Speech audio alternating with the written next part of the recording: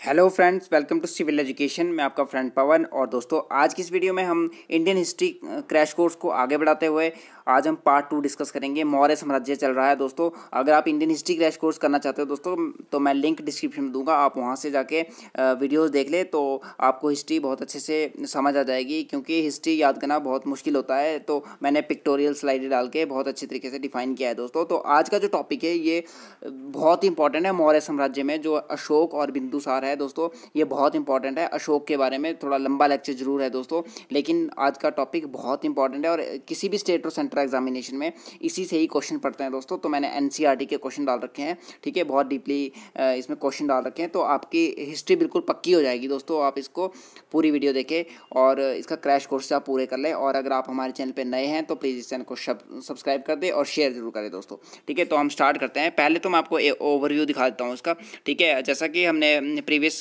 Part में देखा था, पार्ट वन में हमने चंद्रगुप्त मौर्य के बारे में पढ़ा था। तो चंद्रगुप्त मौर्य जो संस्थापक था मौर्य वंश का, ठीक है, जिसने जो चाणक्य की सहायता से इसने गद्दी प्राप्त की थी। चंद्रगुप्त मौर्य ने मौर्य वंश की स्थापना करी थी। तो आज हम बिंदुसार के बारे में पढ़ेंगे। उसका पुत्र अशोक, देखिए अशोक के बाद ये इनका शासन ज़्यादा नहीं था दोस्तों, लेकिन इसमें तीन ही जो है इंपॉर्टेंट है मौर्य साम्राज्य में: चंद्रगुप्त मौर्य, बिंदुसार और अशोक, ठीक है। ये तीन बहुत इंपॉर्टेंट है, इसी से ही क्वेश्चन बनते हैं दोस्तों, जितने भी सेंट्रल स्टेट का एग्जामिनेशन है। और मौर्य साम्राज्य का जो अंतिम संस्थापक था, अंतिम जो शासक था वो बृहदर था, ठीक है। यहाँ पे बृहदर था। तो अब हम इसको स्टार्ट करते हैं।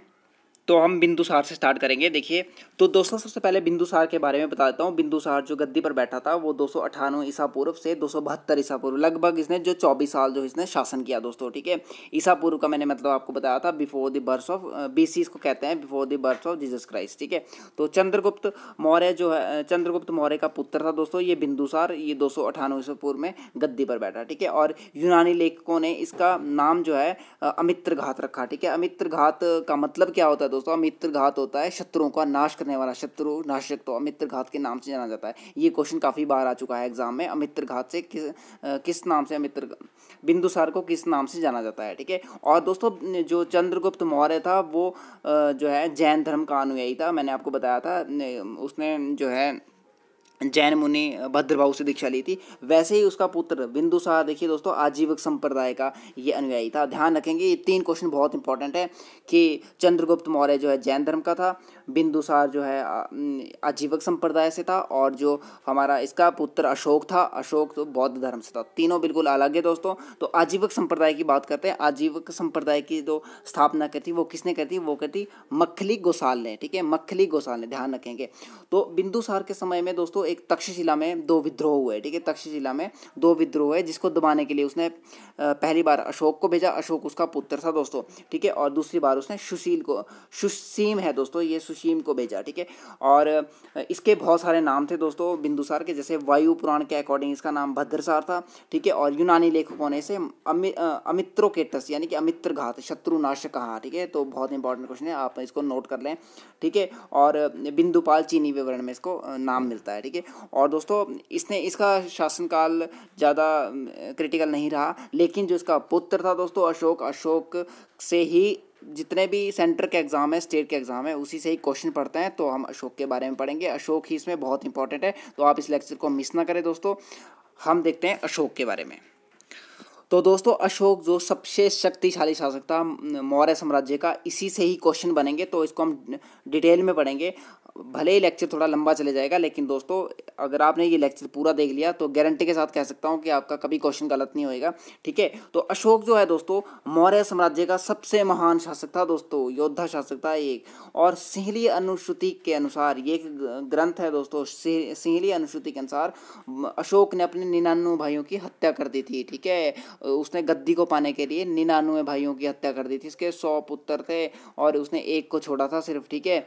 और इसके अभिलेखों में जो है अशोक को देवानाम प्रिया या देवानाम प्रियदर्शी के नाम से संबोधित किया गया है।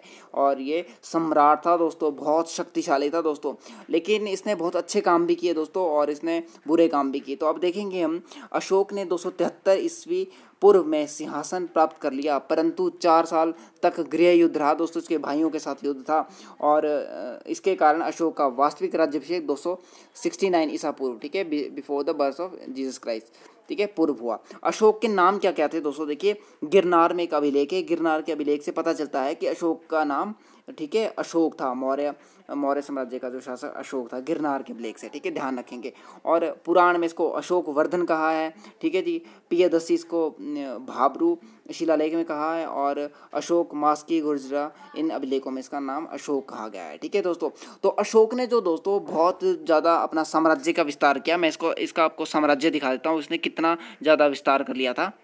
तो ये देखिए दोस्तों अशोक का साम्राज्य है ये, इसको मैं आपको थोड़ा जूम करके दिखा देता हूँ। इसने जो है बड़े बड़े शिलालेख अपनाए और देखिए यहाँ से लेकर ब्रह्मगिरी से लेकर, यानी कि ये नीचे दक्षिण में, यहाँ से इसका ये पूरा जो है इसी का ही ये तक्षशिला तक, यहाँ पे देखिए पाकिस्तान तक इसका जो पूरा एरिया था, तो इसने बहुत बड़ा साम्राज्य का विस्तार कर लिया था। और ये बड़े बड़े शहर है दोस्तों, देखिए ये महत्वपूर्ण शहर है, ये देखिए यहाँ पे शहर पाटलिपुत्र जैसे बड़े बड़े शहर हो गए। यहाँ पे देखिए एक शहर जो है यहाँ पे आ गया, तक्षशिला हो गया, ठीक है। ये बड़े बड़े शहर इसने जो है अपने जो इसके बड़े शहर थे, ये देखिए इतना विस्तार इसने यहाँ से लेकर, यहाँ पे मैं आपको दिखाता हूँ, यहाँ से लेकर इसने दक्षिण से लेकर और पाकिस्तान तक इसका इतना एरिया था टोटल, इसने बहुत ज़्यादा विस्तार किया, ठीक है। तो अभी हम देखेंगे इसने क्या क्या काम किए।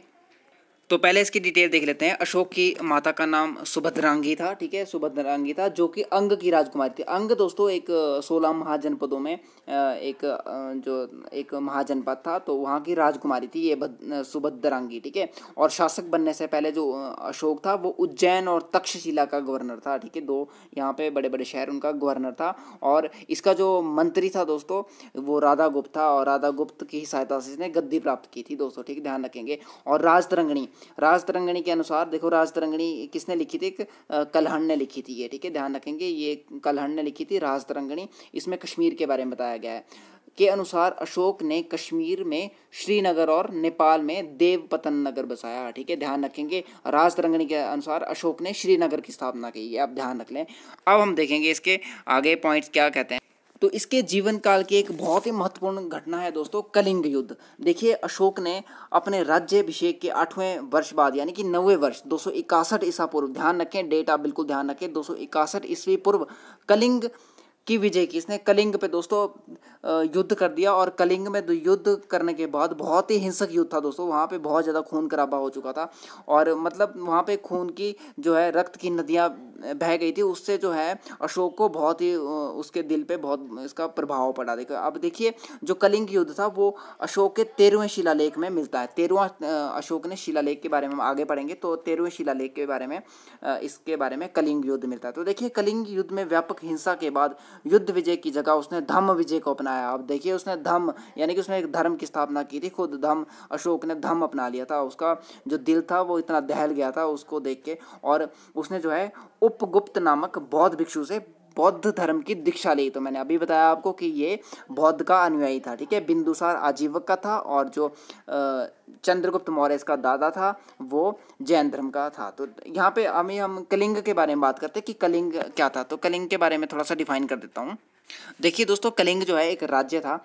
कलिंग जो तटवर्ती उड़ीसा का प्राचीन नाम है, ठीक है, ध्यान रखेंगे कि उड़ीसा का ये प्राचीन नाम है। 261 ईस्वी पूर्व में कलिंग का शासक नंदराज था। उस टाइम जब उसने युद्ध किया था तो नंदराज वहाँ का शासक था, ये भी क्वेश्चन बन जाता है, ठीक है। और कलिंग हाथियों के लिए बहुत प्रसिद्ध था। कलिंग की राजधानी तोसली थी, ठीक है, तोसली, यहाँ पे तो अलग हुआ है, ये तोसली है, ठीक है, ऐसे लिख देता हूँ तोसली, ये भी काफ़ी बार क्वेश्चन आ चुका है, तोसली, ठीक, तोसली, कलिंग की राजधानी तोसली थी, ठीक है। तो ध्यान रखेंगे ये काफ़ी बार क्वेश्चन आ चुका है। तो कलिंग युद्ध के बाद अशोक ने बेरी घोष त्याग कर धम घोष, ये थोड़ा मिसप्रिंट हुआ है, ये धम घोष है दोस्तों, ठीक है, धम घोष अपनाया, यानी कि बेरी घोष उसने जो आक्रामक था वो चीज़ उसने त्याग करके उसने धम अपनाया, ठीक है। और धम के बारे में भी हम आगे पढ़ेंगे, ठीक है। तो अभी हम देखते हैं। अब देखिए अशोक के जो एक पुत्र था उसका एक पुत्री थी महेंद्र और संघमित्रा। अब अशोक ने बौद्ध धर्म का प्रचार करने के लिए उसने अपने पुत्र महेंद्र और संघमित्रा को बौद्ध धर्म का प्रचार करने के लिए श्रीलंका भेजा था, ठीक है, ये भी क्वेश्चन पड़ जाता है, ठीक है। तो ये आप ध्यान रखें। अशोक ने अपने शासन के 10वें वर्ष में बोध गया, ठीक है, जहाँ पे महात्मा बुद्ध का स्थान है, महात्मा बुद्ध का स्थान, 10वें वर्ष में इसने बोध गया की यात्रा करी और 20वें वर्ष में इसने लुम्बिनी की यात्रा करी, ठीक है, ध्यान रखेंगे, ये भी बहुत इंपॉर्टेंट है। और अशोक द्वारा निर्मित अशोक चक्र धर्म चक्र का वर्णन करता है। जो अशोक चक्र था ये धर्म चक्र के बारे में दर्शाता है दोस्तों। अशोक चक्र देखिए ये बहुत इंपॉर्टेंट है, इसमें 24 तिलियाँ हैं और ये गहरे नीले रंग की तिलियाँ हैं, ठीक है, इसमें कितनी 24 तिलियाँ। और ये अशोक स्तंभ है दोस्तों, इसमें 4 शेर हैं अलग अलग, इसमें देखो इसमें यहाँ पे अशोक चक्र बनाया है, ये अशोक स्तंभ है, ये इसी ने जो है अशोक ने ही ये सारे क्रिएट किया। और हमारे इंडियन कॉन्स्टिट्यूशन में भी जो फ्लैग है उसमें भी अशोक चक्र जो दिखाया गया है, ठीक है, तो ध्यान रखेंगे ये 24 तिलियाँ होती है, गहरे नीले रंग की होती है, ठीक है। हम आगे देखते हैं अशोक के बारे में। तो अब बात करेंगे हम अशोक के अभिलेख। जो पहला शासक था दोस्तों जिसने अभिलेख और शिलालेख और स्तंभ लेख अपनाए, उनकी जो है रचना करी। तो देखिए अशोक ने अपनी प्रजा को पथ प्रदर्शन एवं उन्हें धार्मिक सिद्धांतों से परिचित कराने के लिए चट्टानों पर स्तंभ अभिलेख और गुफाओं पर राज्य जो है राज्य आदेश है दोस्तों, राज्य आदेश खुदवाए उसने। देखिए जो अशोक ने शिलालेख का निर्माण कराया वो बड़ी बड़ी चट्टानों पर उसने, ये 3 प्रकार के थे दोस्तों, देखो एक शिलालेख, स्तंभ लेख और गुफा लेख। अब हम देखेंगे कि शिलालेख क्या है। इनमें शिलालेखों में ज़्यादातर जो है अशोक ने धार्मिक यात्राओं का वर्णन किया है दोस्तों, ठीक है, अशोक की धार्मिक यात्राओं और धर्म के नियमों और अहिंसा की नीति, ठीक है, इनके बारे में बताया शिलालेख में। तो ये ध्यान रखेंगे शिलालेख में क्या क्या बताया है, अशोक की धार्मिक यात्रा, ठीक है, धर्म के नियम, अहिंसा की नीति के बारे में बताया, ठीक है। और जो अशोक के शिलालेख है वो ब्राह्मी लिपि, ठीक है, ग्रीक लिपि और अरमाइक और खरोष्टी लिपि में लिखी गई। लेकिन जो स्तंभ लेख है वो प्राकृत भाषा में है, तो यहाँ पे आप बिल्कुल ध्यान रखेंगे जो स्तंभ लेख है वो प्राकृत भाषा में लिखे गए हैं, ठीक है। और सर्वप्रथम जो 1750 ईस्वी में टिल पैंथर विद्वान, ठीक है, यहाँ पे मैं लिख देता हूँ, इसमें मेस प्रिंटिंग हुई है, टिल पैंथर, ठीक है, टिल पैंथर नामक एक विद्वान ने अशोक की लिपि का पता लगाया। तो ये भी क्वेश्चन पड़ जाता है कि अशोक की लिपि का किसने पता लगाया, तो वो टिल पैंथर ने लगाया था, ठीक है। और 1807 ईस्वी में जो है 1837 ईस्वी में जो है जेम्स प्रिंसेप ने अशोक के शिलालेखों को पढ़ने में सफलता पाई 1837 ईस्वी में, ठीक है, ध्यान रखेंगे, इसको नोट कर लिए, थोड़ी मिस प्रिंटिंग हुई है, ठीक है। 1837 ईस्वी में इसने अपने अशोक के शिलालेख को, तो देखिए शिलालेख के बारे में आपको बताता हूँ कैसे इसने लिखे हुए अरमाइक लिपि वगैरह में। तो देखिए यहाँ पे देखिए ये शिलालेख है, ये अरमाइक लिपि में लिखा गया है, ठीक है, ये ब्राह्मी लिपि में लिखा गया। तो इस तरीके से चट्टानों पे लिखे जाते थे दोस्तों। और सबसे ज़्यादा जो है शिलालेख इसी ने ही लिखे, ये देखिए इस तरीके से, ये देखिए, इसको आप ध्यान रखेंगे, ठीक है।